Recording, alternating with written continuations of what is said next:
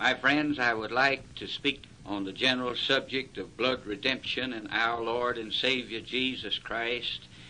And I come with this type of message on this, the Lord's Day just preceding the 25th of December, where this world will be plunged into a mighty riot of color and sentiment, and sham and fraud will be perpetrated upon mankind in the name of the birth of the Son of God, trying to celebrate the fact that God was manifest in the flesh and that God was in Christ reconciling the world unto Himself.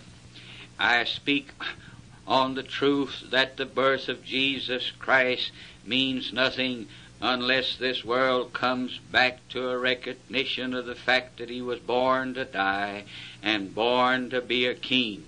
I would like to say just a word in warning and at the same time encouragement to people that this is the season of the year when sin will be sanctified by the singing of pious hymns such as Silent Night and Come All Ye Faithful, blared forth together with Deck the Halls and White Christmas. For instance, in Japan, where Christmas is widely observed, it has become almost altogether a thing of toys and tinsel, of songs and selling. People in that day in Japan, they tell us, are not shocked when in a striptease nightclub they sing Silent Night, Holy Night. Redeemed by the precious blood of the Lord Jesus Christ. We are aware of the fact that the value of any life is only in the blood that has redeemed that life. For instance, if the blood were drained from our bodies, we wouldn't live for 1 second, for the life of the flesh is in the blood. Even so, when we think of the spiritual life we know that we have that life in the blood of Christ, for it is only the blood of Christ that can give and sustain spiritual life. We conserve and protect and cling to the blood that flows through our veins, for we know that our life depends wholly on that blood. Even so, the child of God clings to the blood of the Lord Jesus, for we know that our spiritual life depends completely on the blood of our substitute, the Lord Jesus Christ. When a young soldier is wounded on the battlefield, and all his blood is about poured from his veins, the doctor runs for a transfusion, and by giving the young man the blood of another, by substituting someone else's blood in his veins, the young man recovers. Even so, the man who realizes that he's a sinner, that he's perishing and has no merit, righteousness or goodness to please, only he can fully appreciate the redeeming shed blood of the Lord Jesus Christ. Only the sinner who sees himself as the boy on the battlefield, totally helpless, dying in sin, and hopelessly incurable by his own strength and power, only such a one can receive the blood of another, his substitute, to give him new life. My dear ones, if the gospel can be summed up in one word, it is the word substitution. This day is born unto you in the city of David a Savior, who is Christ the Lord. This substitute is Christ the Lord. Christ truly is the sinner's substitute, giving us life by His death, giving us justification, being right with God through His blood, and bearing our sins and our penalty in His own precious body. Whether you know it or not, people, you are a sinner. Whether you realize it or not, you're in need of cleansing from your guilt in the sight of God. If over this radio I should call you a sinner, or anyone else calls you a sinner, it doesn't have much significance. But if I tell you that God calls you a sinner, and that God says you are wicked, that God says you're wretched, that God says you're deserving of hell, I beg you to sit up and listen to God speak to your soul. When God says that your heart is deceitful, when God says that you are filled with vain imagination, I say that men had better fall at God's feet and listen to His holy demands. Listen a moment to what God says about man, even you and even me, as God describes him. He says, out of the heart of man proceeds evil thoughts, murders, adulteries, fornications, thefts, false witness, and blasphemies. Again he says, the heart is deceitful above all things, and desperately wicked. Who can know it? Again he says, there is none good, no, not one. All have sinned and come short of the glory of God. Again he says, but we are as unclean thing. We are as an unclean thing. All our righteousnesses are as filthy rags. The whole head is sick. The whole heart is faint. From the sole of the foot even unto the head, there is no soundness in it, but wounds and bruises and putrefying sores. These are some of the statements we find in God's holy word describing our terrible condition in His sight. My friends, therefore, it's not a question of my saying that you and I have done wrong. It is our taking notice of the work of God and paying attention to what He says. I tell you that man, in the condition God says he's in, desperately needs saving help. Man in that condition is hopeless to give himself a new heart.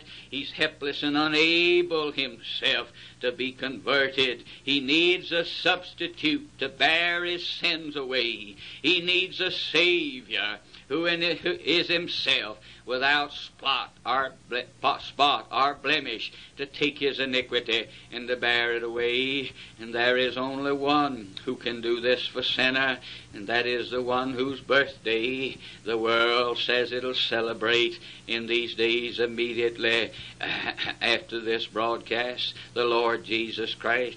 He alone is our substitute. He alone is the world's Redeemer. He alone can grant unto men the cleansing he needs.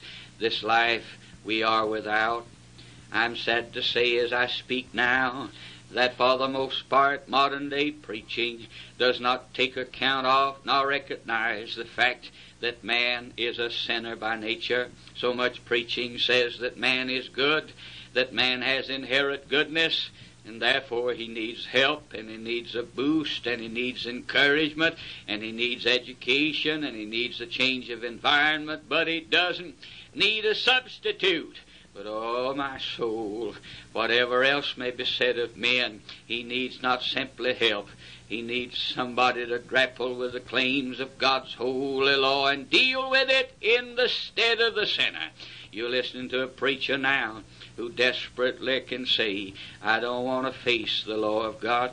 I don't want to have to try to grapple with the law of God with my own strength. Oh, God forbid that I should face the glaring claims and the awful penalty of God's inexorable law, which is a mirror of His holy character and an exercise of His sovereignty.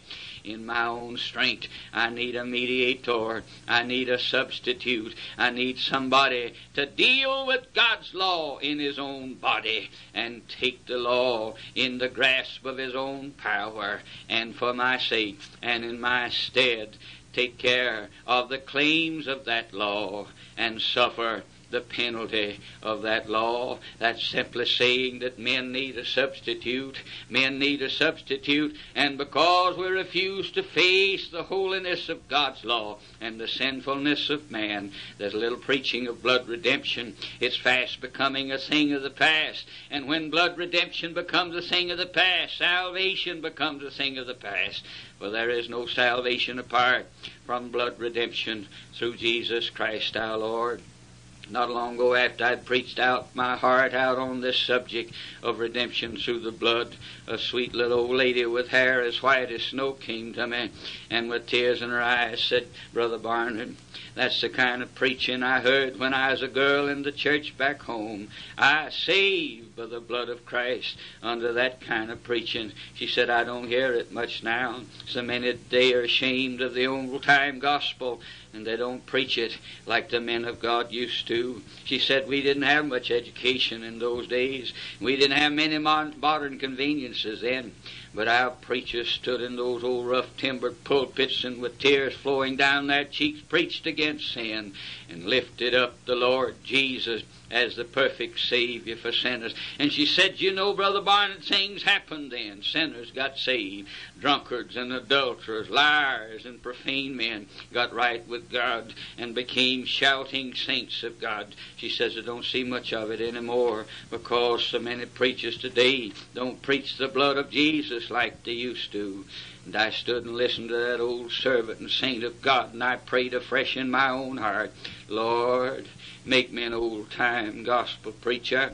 Fill me with thy power and keep me true to the old gospel story of the blood of my Savior. I know that I must condemn sin, for men are sinners. I know that I must lift up the Lord Jesus, for it is only through his precious blood that sinners are made whole. Oh, Lord, help me. My friend, listen to me. That same Jesus whom they'll be singing about in these days, born of a virgin, lived a sinless life, prayed and strove against sin, resisting unto blood, crucified by the wicked, maliced hearts of sinful men, who chose a thief by the name of Barabbas and set away with Jesus Christ, condemned by the religious leaders of his day, cast into the hands of a Roman government to get rid of as a communal criminal in the place of the skull. Oh, I call you to hear me now. That one who poured out his soul unto death on Calvary's cross, on Golgotha's hill, that one buried in another man's tomb, his body perfumed with spices borrowed from others, his body clothed with garments not his own. Oh, hear me, hear me, hear me. The Bible says, do you believe it? Will you believe it? Will you act upon it? That he didn't stay there in that tomb, that God raised him. God raised him and declared him to be his Son in the spirit of holiness, and that he exalted him, that he set him down at his right hand at a throne and told him on the throne and told him to sit there until all his enemies be made his footstool. Would you believe, my friends, that power is in the hands, nailed, pierced as they are, of him who sits yonder at the right hand of God now in the body. There's a man in glory, thank God. And the only power to transform a human life and make it after the likeness of the Lord Jesus Christ is in the hands of him who sits there on that throne. Oh, this ascended, exalted, living, reigning Son of God, into whose hands all the plans of God have been given, in whose hands you are, in whose hands the reins of men's hearts lie. He's the one the Bible talks about. Oh, that his name shall be magnified and glorified, and given the majesty due the name that's above every name, the Lord Jesus Christ. In this Christmas season, renew your vows, fan the flames of your devotion and love, and loyalty and obedience to, and trust in the one who was in a manger. Now he's on a throne forever, and the one who's got you on his hands, he must save you or he must damn you. Oh, glory to the name of the Savior, who is Christ Jesus the Lord.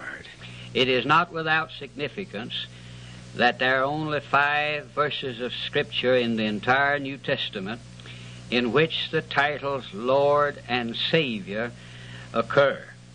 Just 5 of these Scriptures where Lord and Savior both occur.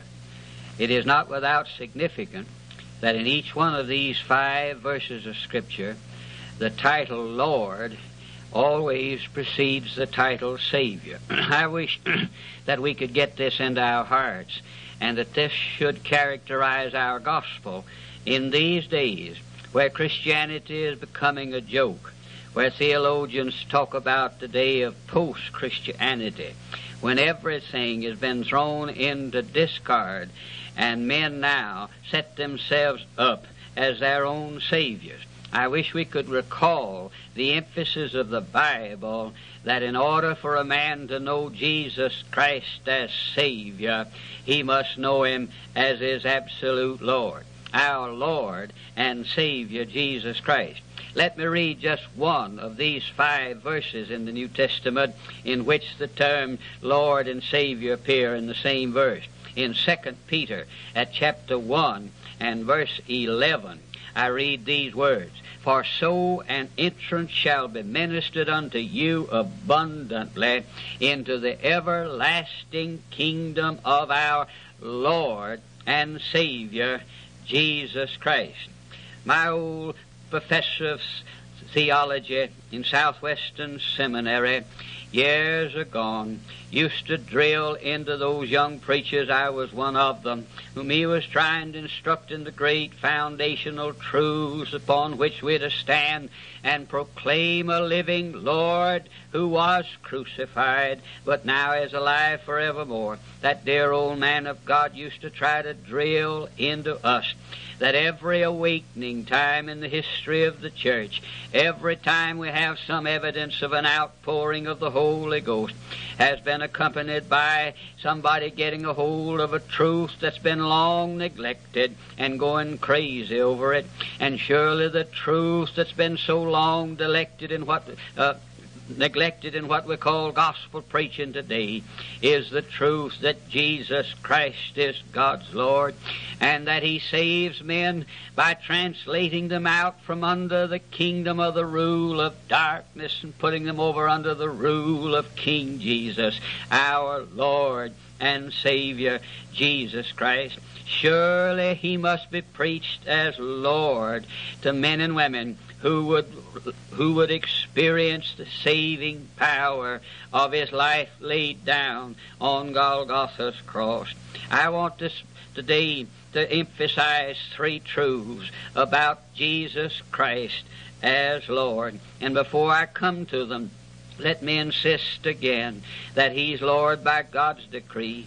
God made Him Lord. The most damnable thing I think that's being preached over this country is that men make Jesus their Lord. Won't you make Jesus your Lord? We have people exhort us today. But no, salvation doesn't come by men making Jesus Lord. Salvation comes as men led of the Holy Spirit recognize that God's already made Jesus Lord, and they gladly bow to that one climactic act of Almighty God for time and eternity. One thing settled in the heavens: Jesus is God's Lord. Oh, to be able to sweetly bow to that fact and to Him as God's Lord on God's throne there forevermore until His enemies be made His footstool. And as God's Lord by decree and fiat decree, the Lord Jesus Christ does 3 things. First of all, He dictates. He dictates.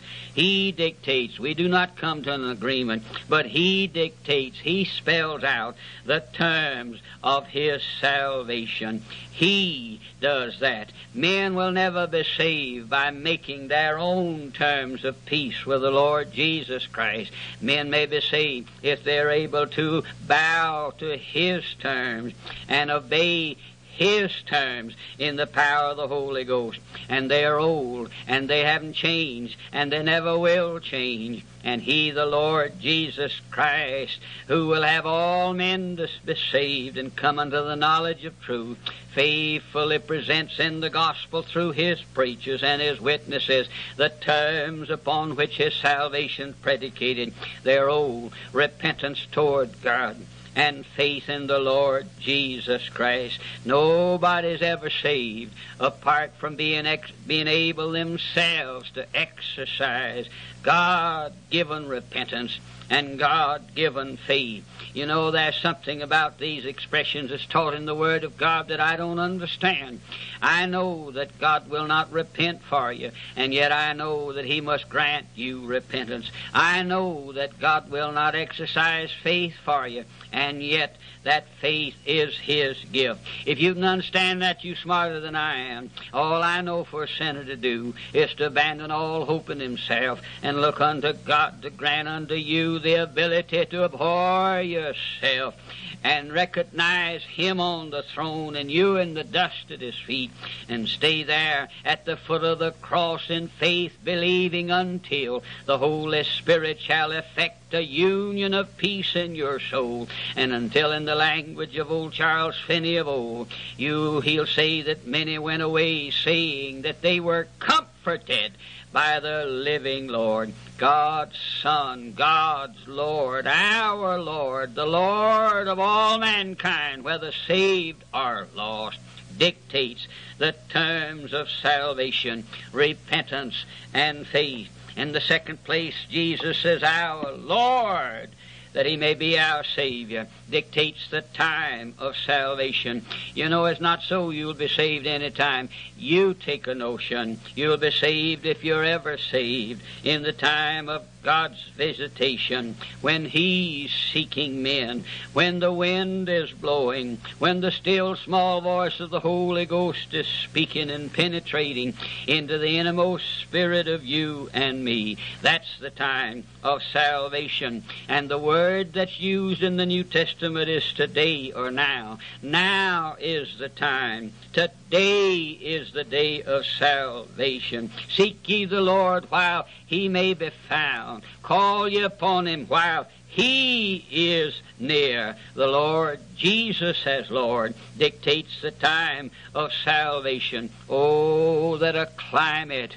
should come upon us by the preaching of His Word and the intercession of His people and the outpouring of the Holy Spirit, when men and women should take advantage of that time when the wind is blowing and call upon the name of the Lord, for the promise is that such as do so shall be saved, saved. The Lord dictates the time of salvation. It's right now, not tomorrow. It's today, not tomorrow. It's when the wind's blowing, not when you make up your mind. The dictation of God's Son relative to the time of salvation. May God grant that this generation shall be visited one more time by an outpouring of the Holy Spirit, is the prayer of this preacher. And then as Lord, our Lord and Savior dictates the place of service, the place of service, the day He saves you, He puts you into the ministry whereunto you've been called. There are no spectators sitting on a fence watching a world commit suicide in the kingdom of God. If He saved you, He's given you a ministry. He didn't call you to be a pastor, an evangelist, or an apostle, or a prophet maybe, but He gave you a ministry. You're His witnesses, and if you're not His witness, you're not His. He dictates the place of your service as a commander-in-chief of the armies of heaven and earth. He decides what little potato patch each one of His children shall occupy, and to be in that particular potato patch, if it's where the Lord summoned you and commissioned you, is to be in the center of the will of God and to know what it is to have peace and life and joy in this pilgrim journey. Where has He placed you? In the home, in the factory, in the store, down on the street, on a foreign field. There are no spectators in the kingdom of God. Hear me, hear me. Somebody said, well, I've been sent to go to Africa. Well, the commander-in-chief can transfer one of his subjects any time he wants to. And I'm lifting up the sound of my voice now and saying, away with this business that God saves some people and they just go back to the old rocking chair and sit there and rock and watch a world go to hell. No, sir. If He saved you, He put you into the ministry. Who did it? The living Lord did it, the King of glory, the Prime Minister of earth. And if you're not functioning there, then you do not know the Lord Jesus Christ. Our Lord and Savior dictates the terms of salvation. He dictates the time of salvation. He dictates your place of service. God pour out His Spirit upon His people, that once again this generation shall hear the rushing of the wind in the mulberry bushes, and men shall be stricken down by being confronted with the living Lord and the power of the Holy Ghost, as God anoints one more time His people to proclaim this glorious gospel.